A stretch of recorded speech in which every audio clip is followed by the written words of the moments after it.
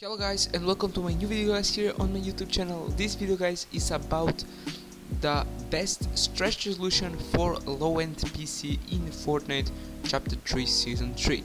So guys, first we're gonna apply the resolution and I'm gonna do our resolution reveal. First we're gonna apply the resolution to our display, then we're going to apply our resolution in Fortnite, and yeah guys, now we can hop into the video.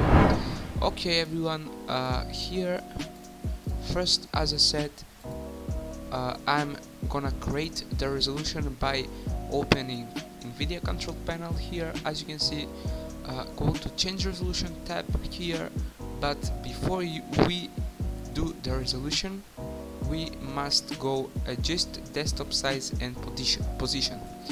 Here guys, select full screen and click apply, because if this isn't on full screen you're gonna have black bars on your stretch resolution.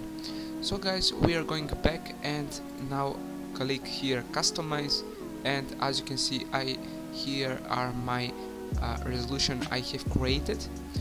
So guys, now we're gonna create a new one.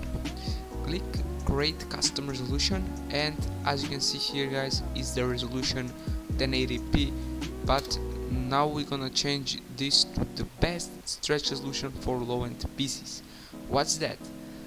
The resolution is 700 by 520. This is today's resolution for low-end PCs guys, so make sure to not miss a number on the resolution. And here guys, type your monitor hertz. I have 75, so I have here 75. Okay guys, now we gonna click test here, and the resolution, as you can see, it's created by clicking yes. Okay guys, click OK here, and to apply the resolution to our display we need to scroll all the way up here, and as you can see, here's the resolution at the custom section of resolutions. Select the resolution and click apply here. Now guys, here click yes to keep the changes, and now guys, we successfully applied the resolution to our display. But that's not all. Now guys, we need to apply this resolution in Fortnite 2. How to do that? Open run, and in run type %local update % and click OK.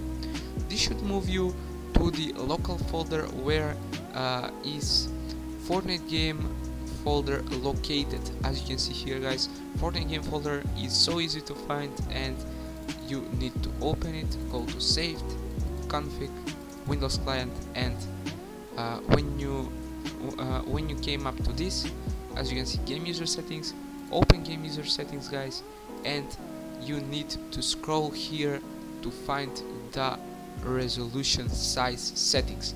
As you can see guys, here it's on 1080p, but we're gonna change this on 700 by 520.